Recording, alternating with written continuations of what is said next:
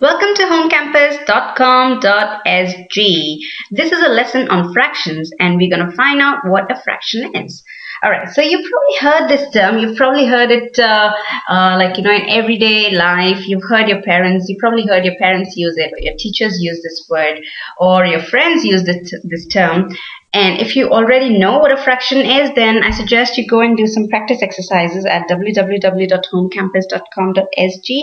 And if you don't know what it is, then you just watch this video, okay? So today you have a chance to find out or learn about fractions.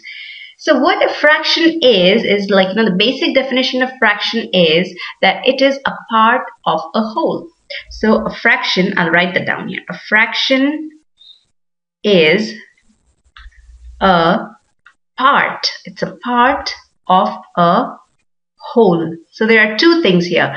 There's a part and there's a whole. And a part of a whole is a fraction. Now what that means is if you take a certain thing, let's take a certain thing, okay? Most people use pizzas and pies and bars of chocolate and stuff. So what I'm gonna do is I'm gonna stick to the same. I'm gonna take a pizza. So I'm gonna take a pizza, one whole pizza. So this is my one whole pizza. And I'm gonna locate a fraction of it. So what a fraction of it is, a part. It's a part of the whole. What I have is a whole pizza, one whole pizza, and then I'm gonna divide it into a few parts. Let's divide it, let's slice it up. Let's cut it up into slices and then try to find out where the fraction lies here, okay? So what I've done here is I had a whole pizza and I cut it up into 4 parts, 4 equal parts.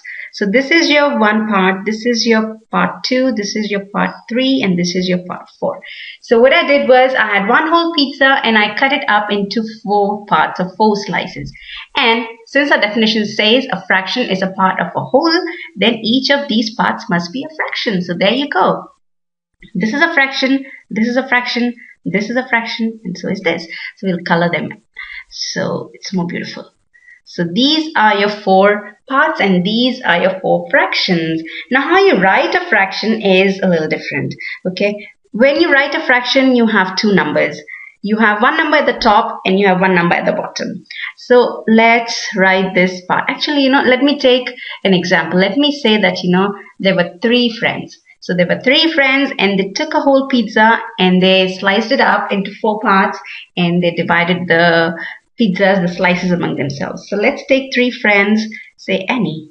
And Annie got this purple slice. So Annie got a fraction of the pizza and her fraction of the pizza is represented by this purple shaded part. So this is the purple slice of pizza that Annie got. Let's write it down here. Now this purple part here is how much Annie got. So we'll write her name next to it. So Annie got 1 part out of 4. So Annie got 1 out of 4 slices of the pizza. So the pizza was cut into 4 slices and Annie received 1 out of 4 slices. Now how you write that using fractions is you write 1 upon 4. Okay, I just now mentioned that there are 2 numbers in a fraction. Now there's a top number here which tells you how many slices Annie got. And the bottom number here, which is 4, tells you how many slices the pizza was cut into. So 1 upon 4 or 1 over 4 or 1 out of 4 is how much Annie got. So 1 out of 4 is written like this. 1, then there's a bar, and then you write 4. Okay. Now let's say that there was another friend. Okay, another friend called Betty, and Betty got this slice of pizza. Let's say maybe she got 2 slices. So let's color 2 and 3. Okay. Part 2 and part 3. So let's say that Betty got 2 slices of the pizza. So Betty got these 2 slices. Okay, since Betty got 2 out of the 4 slices, we will write down her fraction as, okay, first let's write down 2 out of 4 slices. So Betty got 2 out of 4 slices and therefore the fraction of the pizza that she got will be written down as 2 upon 4. This means that she got 2 slices out of the 4 slices, right? 2 is the number of slices that she got and 4 is the number of slices that the pizza was cut into. So Betty got 2 out of 4 slices, or she got 2 upon 4 of the pizza. So the fraction 2 upon 4 represents the part of the pizza that Betty got, right? 1/4 represented the part of the pizza that Annie got, and 2/4 represents the part of the pizza that Betty got. So that's the fraction of the pizza that Betty got, 2/4, and 1/4 is the fraction of the pizza that Annie got. So that's what fractions are. Okay, and that's how you write and represent fractions. Let's also give this last slice to somebody. Let's say Charlie. Okay, so we color this brown and we give this brown slice of pizza to Charlie. Let's write that as Charlie's pizza. Okay, so this is Charlie's pizza and Charlie got 1/4 slices. So then what will his fraction of the pizza be? So he will have 1/4 of the pizza, right? Because he got 1/4 slices. So Annie got 1/4 slices. So the fraction is 1/4. Betty got 2/4. So the fraction is 2/4. And Charlie got 1/4. So the fraction is 1/4. Now, I mentioned just now that that a fraction has got two numbers, right? So take any fraction. Okay, let's take, for example, 1/4. Okay, so we have this fraction 1/4, and there are two numbers in this fraction. There's a top number here, and then there's this line, this bar, and below the bar is a bottom number. Now, there's a term for each of these names. Okay, the top number is called the numerator. It's Numerator. So the top number is called the numerator and the bottom number is called the denominator. Denominator, denominator.